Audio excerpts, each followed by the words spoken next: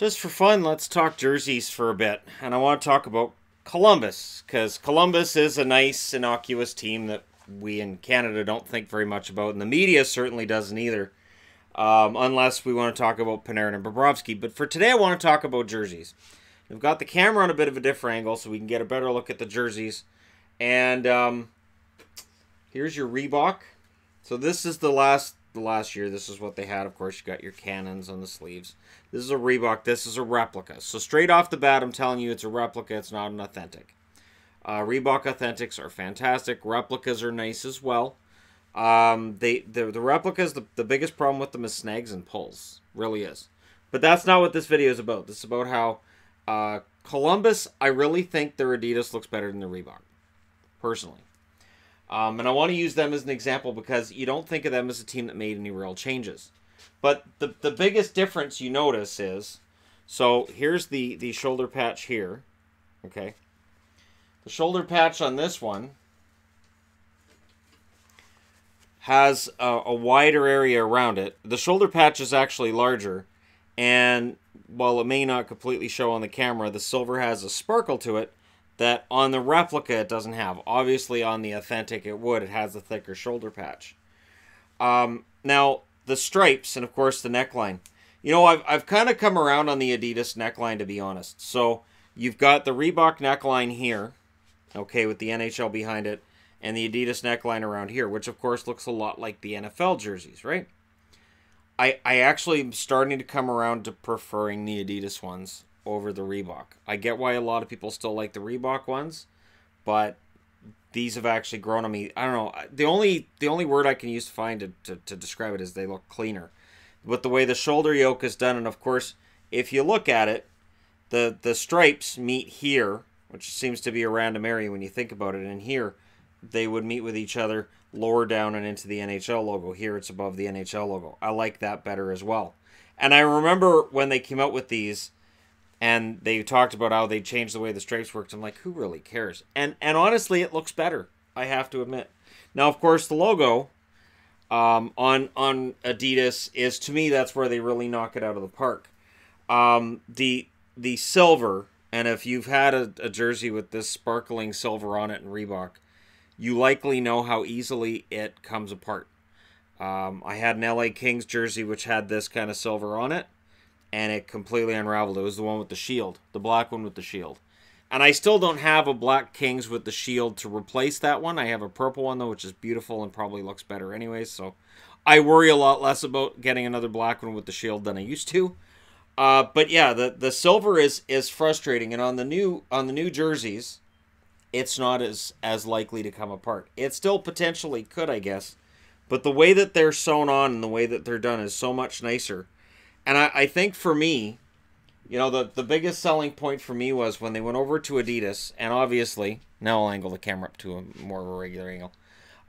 When they went to the Adidas from the Reebok, and the price of the Reebok replicas regularly was what, $149, and then your authentics were usually about $300. And these authentics of the Adidas variety are $200 in Canada, usually $180 in the States, depending on where you're shopping from.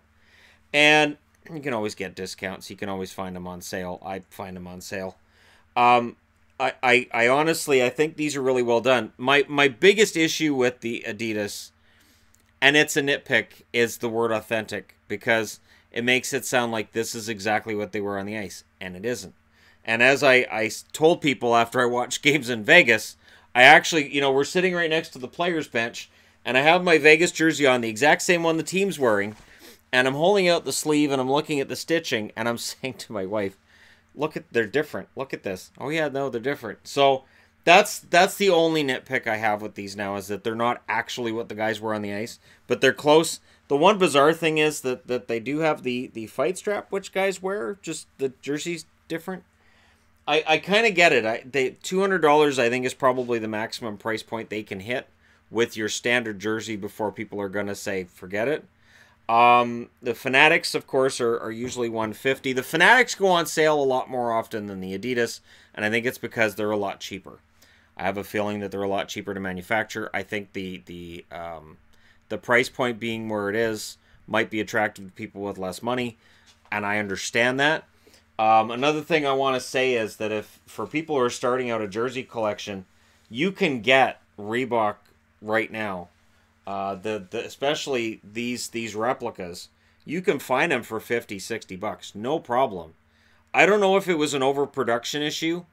I don't know if companies just had way too much stock and didn't realize how much Adidas was going to change the game. But demand for Reeboks really dropped quickly after the Adidas came out. And I think that's part of the reason why, is because it was only a $50 difference between buying this brand new and buying this. And this is a higher quality garment. But now this you can probably get online for cheaper. I've talked about Full Moon jerseys, which that's part of what they do, is that they get jerseys that other guys can't sell, and they sell them off. A large portion of my collection is through them. And yeah, that's really honestly the way I've gone with it, is to get all the replicas and get them because they're cheap. And then when I can do so, get the Adidas as well, because I know the shoulder patches are better.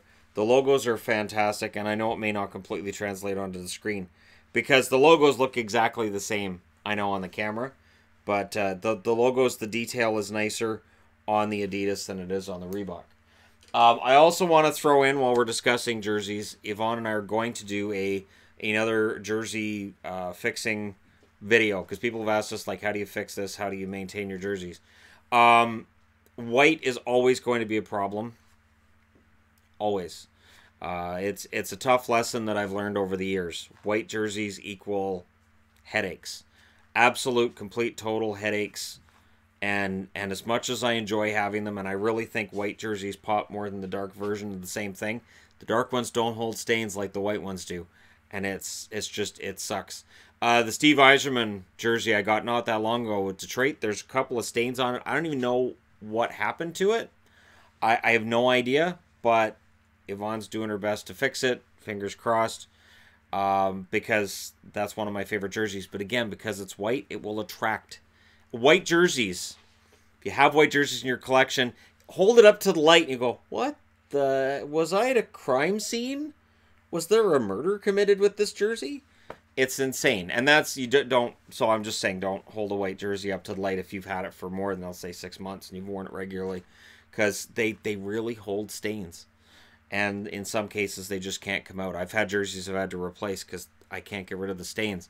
And it's the kind of thing, too, that just people you pass day by day, you know, in your daily life, they're not going to think anything of it. But you know it's there, and you're pretty sure they can see it. And then their eyes dart down, and you're like, okay, they could have seen the stain. I feel embarrassed. And it gets worse from there. And with staining, I will say, the Adidas ones and the Reeboks, there doesn't seem to be a big difference. Although I do think that the Reebok replicas, much like with the snagging, I think the staining is easier to have it become permanent. Feels that way anyways. I do have some Reebok Authentics as well. I don't have a Reebok Authentic in Columbus. And I picked Columbus for this because, again, there's very little difference between these two shirts. And one last question I was going to ask you guys is, so while I'm doing my inventory, I kind of qualify these as being duplicates of this. So when I'm doing the countdown, when I'm doing an inventory, when I'm deciding what should be in this room and what shouldn't, the Reebok ones are kind of ending up in a duplicates area, which we're going to have some fun with the duplicates stuff once we start doing meetups this summer. But should in some cases the Reebok, like in this case, for instance, should it be considered separate, and should both of them be included in the countdown?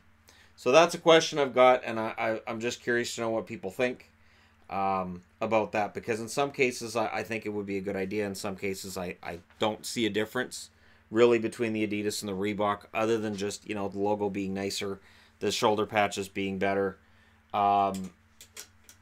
You know, so let me know what you guys think. Should I include them? Because I've got some ridiculousness. I'll close out with my ridiculousness, and this is kind of just how ridiculous it gets. It is the most ridiculous part of my collection. So This is the Calgary Flames, 1989 Stanley Cup winning CCM. This is the Calgary Flames throwback Reebok that they had up until a couple years ago. This is the Calgary Flames Adidas they currently use for a throwback jersey. This is, Yvonne says it's a sign I need help. But again, are they exactly the same? Does only one of them need to show up on a countdown? Or are there arguments for the three that they're different necklines? The striping is the same, mostly. The fabric is different. Do I get into the fact that some jerseys are made just completely different from others and use that to decide countdown stuff? It's this kind of stuff that I'm trying to figure out as I figure out what should be on the set and what shouldn't. I have about 300 jerseys in this room, and I have a lot more that aren't. So, there you go. Let me know your thoughts in the comments section below, as always. Don't forget to hit like and subscribe. If you're browsing your way through, you just happen upon this video, and this is just kind of a fun thing to do. And because I get asked by people regularly about, well, should I get Reebok? Should I get Adidas? What's the difference? Minor differences. If you're just collecting and you're just starting, there's nothing wrong with Reebok replicas. There's nothing wrong with getting a good old-fashioned CCM. You can get one off a seller on eBay. Just check the user's ratings. If you look at a jersey site and everything's on sale, brand new Austin Matthews for $69.99, that's a knockoff. So there you go. Thank you guys so much for watching, for all your support. Don't forget to hit like and subscribe if you're browsing your way through. You just happened upon this video. And hey, thank you guys so much for watching. I'll talk to you again soon.